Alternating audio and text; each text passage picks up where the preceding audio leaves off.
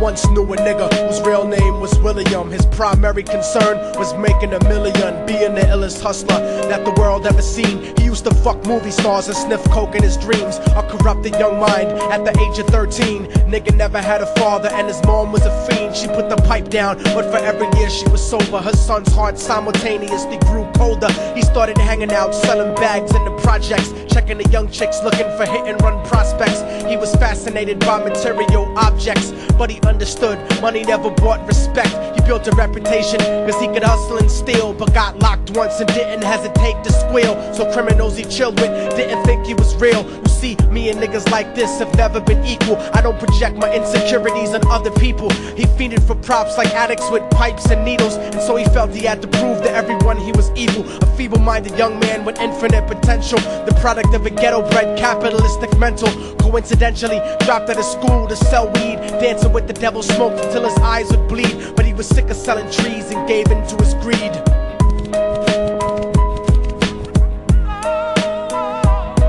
Everyone tryna be trife, never face the consequences. You probably only did a month for minor offenses. Ask a nigga doing life if he had another chance. But then again, there's always the wicked that knew in advance. Dance forever with the devil on a cold cell block. But that's what happens when you rape, murder, and sell rock. Devils used to be gods, angels that fell from the top. There's no diversity because we're burning in the melting pot.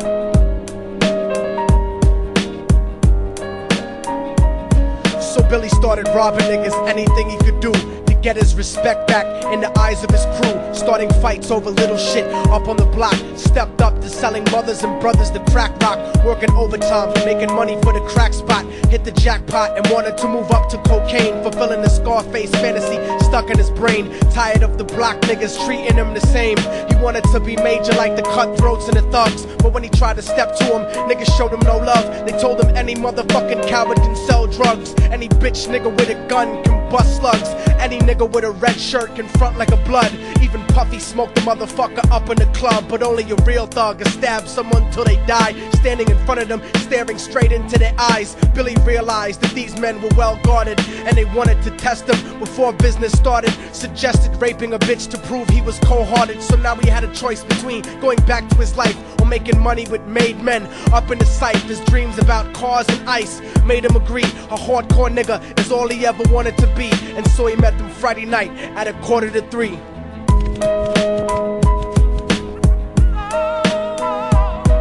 Everyone tryna be trife, never face the consequences. You probably only did a month for minor offenses. Ask a nigga doing life if he had another chance. But then again, there's always the wicked that knew in advance. Dance forever with the devil on a cold cell block. But that's what happens when you rape, murder, and sell rock.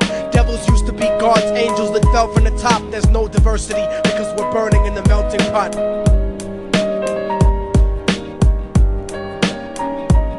They drove around the project slow while it was raining, smoking blunts, drinking and joking for entertainment, until they saw a woman on the street walking alone, 3 in the morning, coming back from work on her way home. And so they quietly got out the car and followed her. Walking through the projects, the darkness swallowed her. They wrapped her shirt around their head and knocked her onto the floor. This is it, kid, now you got your chance to be raw. So Billy yoked her up and grabbed the chick by the hair and dragged her into a lobby that had nobody there. She struggled hard, but they forced her to go up the stairs. They got to the roof and then held her down on the ground, screaming, "Shut the fuck up and stop moving around." The shirt covered her face, but she screamed and clawed. So Billy stomped on the bitch till he broke in her jaw. Them dirty bastards knew exactly what they were doing. They kicked her until they cracked her ribs and she stopped moving. Blood leaking through the cloth, she cried silently. And then they all proceeded to rape her violently. Billy was made to go first, but each of them took a turn, ripping her up and choking her until her throat burned. Her broken jaw mumbled for God, but they weren't concerned. When they were done and she was lying bloody, broken and bruised, one of them niggas pulled out a brand new 22. They told him that she was a witness for what she'd gone through, and if he killed her, he was guaranteed a spot in the crew. He thought about it for a minute, she was practically dead, and so he leaned over and put the gun right to her head. I'm falling and I can't turn back. I'm falling and I can't turn back. Right before he pulled the trigger and ended her life, he thought about the cocaine with the platinum and ice, and he felt strong standing along with his new brothers. Cocked the gat to her head and pulled back the shirt cover, but what he saw made him start to cringe and stutter, cause he was staring into the eyes of his own mother. She looked back at him and cried cause he had forsaken her. She cried more painfully, and when they were raping her, his whole world stopped. He couldn't even contemplate. His corruption had successfully changed his fate, and he remembered how his mom used to come home late, working hard for nothing, cause now what was he worth? He turned away from the woman that had once given him birth, and crying out to the sky cause he was lonely and scared, but only the devil responded cause God wasn't there. And right then he knew what it was to be empty and cold, and so he jumped off the roof and died with no soul. They say death takes you to a better place, but I doubt it. After that they killed his mother and never spoke about it. And listen, cause the story that I'm telling is true, cause I was there with Billy Jacobs and I raped his mom too. And now the devil follows me